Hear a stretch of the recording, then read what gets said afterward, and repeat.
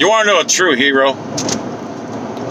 A true hero, according to the internet, is a 600-pound slob who gets his stomach stapled so he can't gorge himself to death.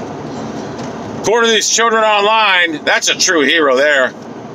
Instead of a man going on a diet, he gets his stomach stapled, or whatever, so he can't gorge himself to death. That is a fucking hero in today's society.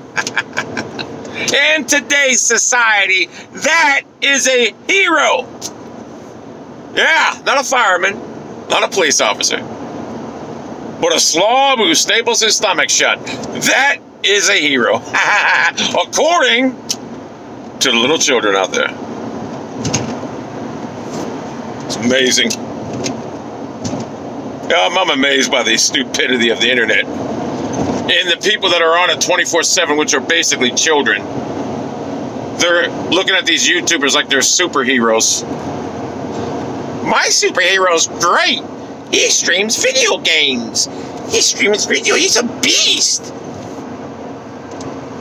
My superhero got his stomach stapled. Now he's not as fat, but he's still fat.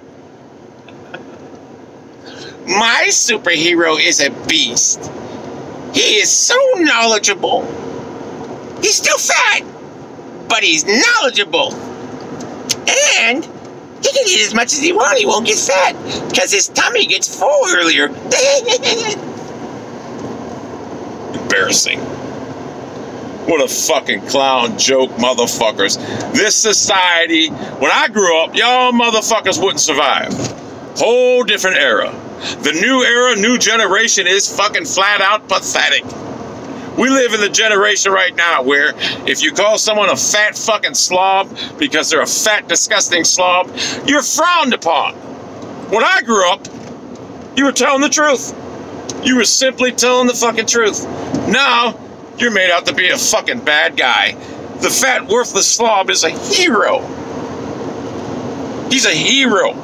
He let himself get that way through years and years of eating abuse, but he's a hero because he got a surgery to stop himself from gorging himself to death. Flat out pathetic society we live in today.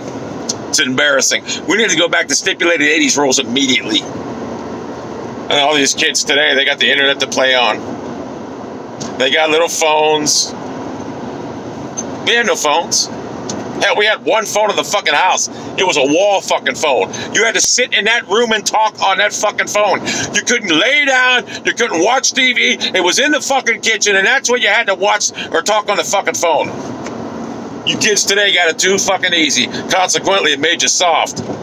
This generation is soft as they've ever come. It's pathetic. And you know that.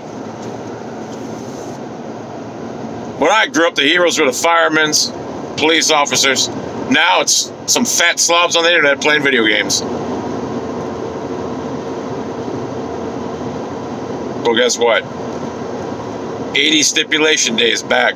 It's the 80s. No longer 2018, whatever, 19. It's the 80s. We got to lose that degenerate mentality of the weak being sympathied. Fuck the weak. If you gorge yourself and turn into a fucking 800-pound slob, then you deserve all the ridicule and humiliatory responses that you're going to get. Accept it. But Christ, no, don't say that. They're heroes. They're heroes. Bruce Jenner, a fucking hero. ESPN declared him a hero. Some 70-year-old fucking weirdo in a dress. Who dresses like he's a fucking 16-year-old fucking high school girl. Talk about, hey, trannies ain't mentally ill? Yeah, I'd say they're mentally ill. Yeah, the motherfucker thinks he's a 16-year-old woman or girl. Bruce Daniel Jenner, what a disgrace. What's his daughters think of him? Probably, well, not probably, you know they're embarrassed by him. They're probably like, look at my daddy's a freak. My daddy's a mentally ill freak. The society we live in today, the internet has ruined it. These young kids today couldn't survive in the 80s. They'd be swallowed up in a hole. Because they're too goddamn sensitive. Or goggle. Webby has you mind fucked. Argoggo, Webby has you on strings. He's fucking got you on strings like a motherfucker. Webby owns you.